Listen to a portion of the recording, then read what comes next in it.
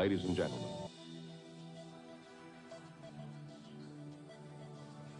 Double, double, double, double, double, double trouble, double trouble on cholesterol. Mark.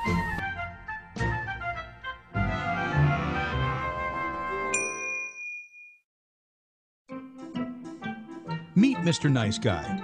You think you're nice? This guy is really nice. Well, I try to do what's right. He's so nice that if good people get to heaven, he'll be the first in line. Aw, shucks. So, Mr. Nice Guy, have you kept the 10 Commandments? Pretty much. Do you mind if we take a look at them and maybe see how nice you really are? Okay. Great. Here's one. You shall not lie. Mr. Nice Guy, have you ever told a lie? Well, yeah. Who hasn't? What do you call somebody who tells lies? A liar. All right. How about another commandment? You shall not steal. Have you ever stolen anything, even once? Nope. But you just told me you're a liar.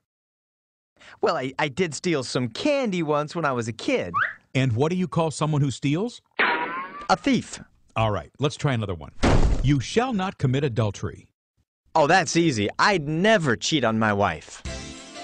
Hi, handsome. Oh, baby! Jesus said, if you even look at a woman with lust, you've already committed adultery with her in your heart. Oh, right. One more. You shall not take the name of the Lord your God in vain. Have you ever used God's name to curse?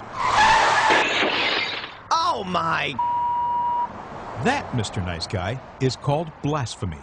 God gave you life and breath and everything you have, and you've dragged His name through the dirt. So, by your own admission, you're a liar, a thief, a blasphemer, and an adulterer at heart. And that's just 4 of the 10 Commandments. Okay, so I'm not perfect. Well, actually, it's worse than that. Suppose we could put a chip in your brain that would record all your private thoughts for an entire week and then play those thoughts on a giant movie screen for all your friends and family to see. That would be embarrassing. Yeah, I know. The Bible says God knows everything, even the secret thoughts of your heart. Well, compared to some people, I'm a saint. Yeah, that's true, but the standard is God's law, not other people. Besides, even if you sin just 5 times a day, in 1 year, that's 1,825 sins. And if you live to be 70 years old, you'll have broken God's law over 127,000 times. You'll have to answer for every sin on Judgment Day, when the Bible says each of us will give an account of himself to God. But God will forgive me, right? Well, let's try that in court. Hey, look, I know I keep breaking the law, but hey, catch up, well, just let it slide. Only a corrupt judge would buy that.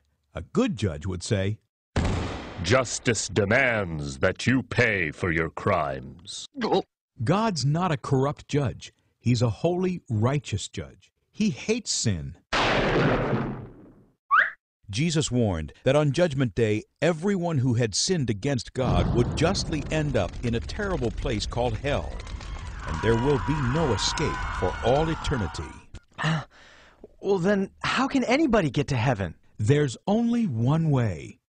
God loved the world so much that He sent His Son Jesus to live a perfect life. He never sinned, not even once. Then, Jesus offered to take the punishment for guilty sinners. He was whipped and beaten and nailed to a cross and died so that justice would be served and sinners could go free. Then Jesus rose from the grave and defeated death. You can't earn eternal life. It's God's gift to everyone who will humble themselves and come to Jesus. He'll forgive you, wash you clean, and give you a new heart with new desires. The Bible says if anyone is in Christ, he is a new creation. So stop living for yourself, turn from your sins, and come to Jesus. Then read your Bible and obey it. Find a good church to help you grow, and then Go out and tell other people the good news.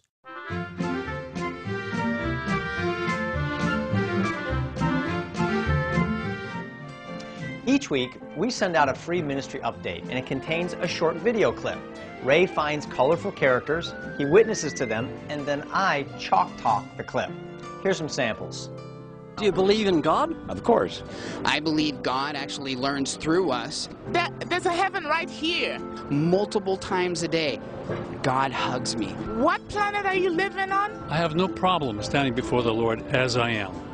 After seeing new clips each week and understanding the biblical principles behind them, you will end up saying, I could do that. There's no charge for the update.